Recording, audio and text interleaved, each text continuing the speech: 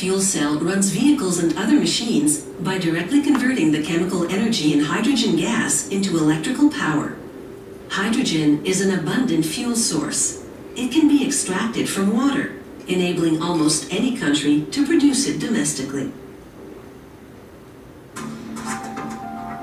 Hydrogen fuel cell engines can power vehicles and run backup generators for large computer operations. They produce electrical power without any emissions. At the heart of the engine is a stack of super-thin hydrogen fuel cells. The engine's blower blows in air. The fuel tank feeds in hydrogen gas. Hydrogen and oxygen react and create electricity.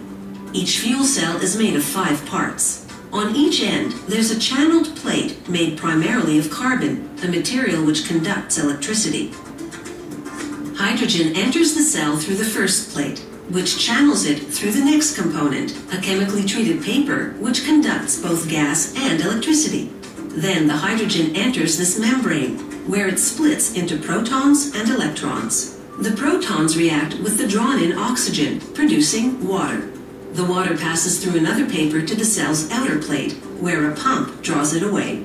Meanwhile, the electrons travel to the end of the stack of fuel cells to electrical wires. After assembling the stack, technicians compress the fuel cells in a hydraulic press. Compression helps the current flow smoothly from cell to cell. It also presses the rubber gasket around each plate to the adjacent one, sealing the stack, so that hydrogen can't leak out. The technicians run a quality control test with nitrogen gas to verify the seal. Before releasing the press, they install high-strength steel rods to bind the compressed cells together. For a stack this size, the rods apply 3 tons of pressure. With the stack now off the press, they hook up an electronic circuit board which monitors the voltage of each fuel cell. After securing the connectors to the stack with an adhesive strip, it's just a matter of connecting one to each fuel cell and securing that connection with a special type of epoxy which contains silver to conduct electricity.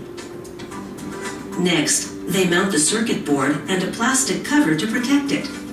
The fuel cell stack is now fully assembled and moves to the factory's test area. A technologist mounts it on a test station and, simulating installation in an engine, hooks up a hydrogen line, an air line, and a water line for cooling.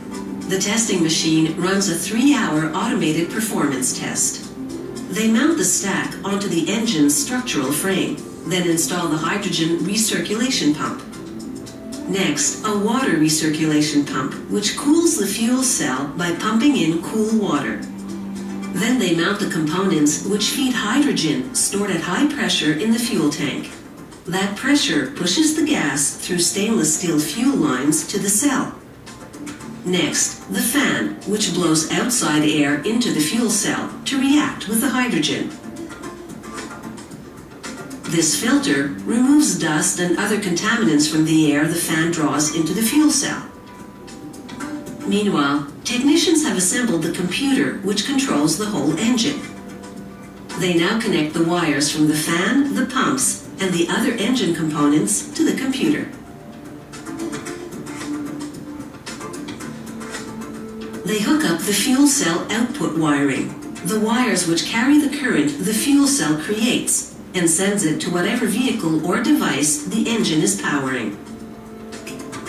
A tiny portion of the cell's output runs the pumps and other engine components. Now fully assembled, the engine undergoes extensive performance and safety testing. Once it passes every test, technicians perform a final visual inspection, then install the sheet metal cover.